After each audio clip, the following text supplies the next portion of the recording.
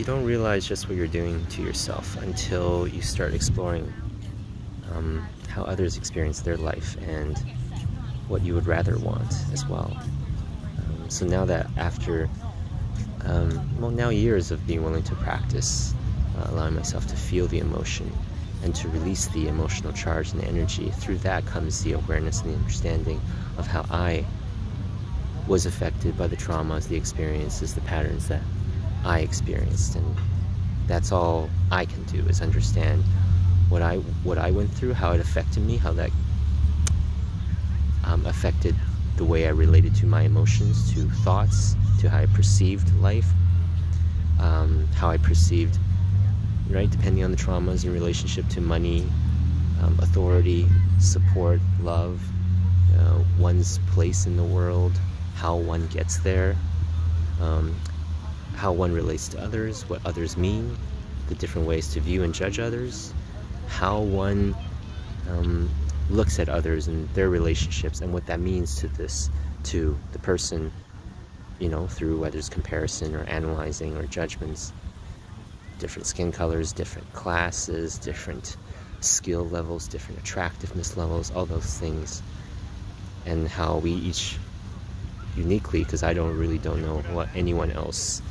how they see things, all the layers they're experiencing at once, and how many of those layers are unconscious to them, just like I had no idea how many layers of my experience was not lucid to me in how I operated in childhood, in teenage years, in my 20s, etc. So now it's realizing it's really about letting myself to recognize the space I'm holding for myself, to be willing to hold the space of allowing myself to feel energy, the emotions that come up, the emotions that happens when life happens. And as I'm like a practice, like just awareness, right, the basis of it.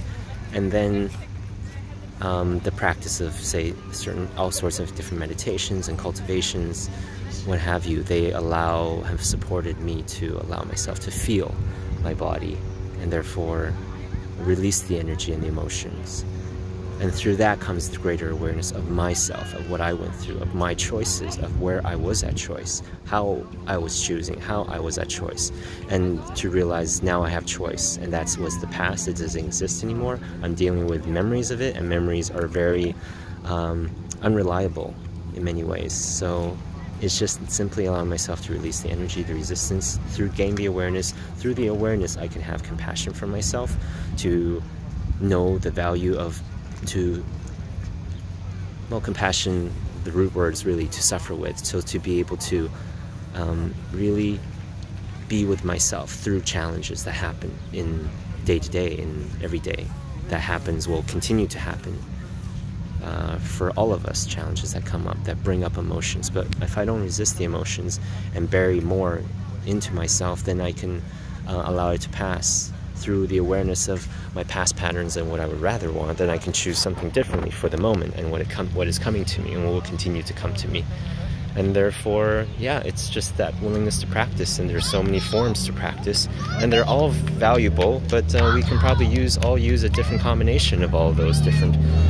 you know, whatever it may be, learning, reading, classes, career changes, you know, physical yogas and cultivations, practices, you know, mental, emotional practices, seminars, workshops, coaching, guidance, healing, all these different therapies out there. Everything is valid, but we can each benefit from exploring for ourselves and being our own health advocate, our own mental health advocate, our own spiritual health advocate, and etc. So yeah, I just wanted to quickly express that, as realizing you know, I've been doing my work at allowing myself to